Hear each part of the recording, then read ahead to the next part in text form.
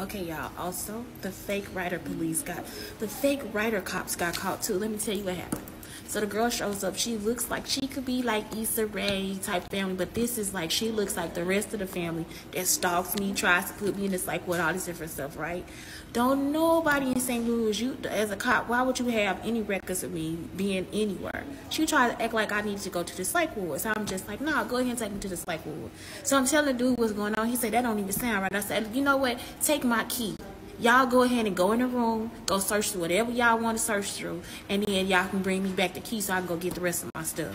I just need some clothes, y'all. All my clothes over there, so I need some clothes. I really don't want to spend money on clothes. I'm gonna go to Rainbow and give me a little outfit.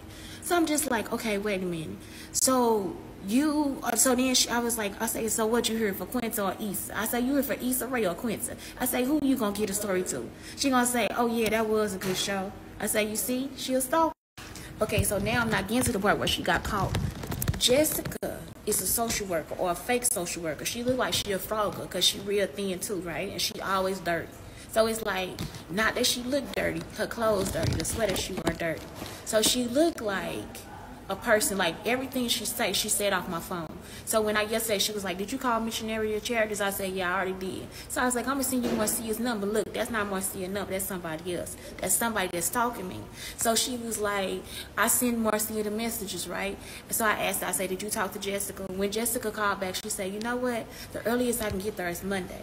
Jessica does not live here. I promise you that girl don't live here. So she said, yeah, the earliest I can get to you is on Monday, and we can go there together and get your stuff because they trying to get the room. The stalkers are trying to get the room. Y'all understand? And they want my snacks and stuff to be in there because that's what they want too. So they trying to get the room. So look, I'm like, are you serious? So she come back out and tell me what Jessica said. Not that I not. So look, the stalkers want the room. So the whole time they on this thing talking about how they want my room with the snacks and all that stuff because they saw it on the video. Y'all understand? But you was more than just on the video because you saw when I put that sticker inside of my planner.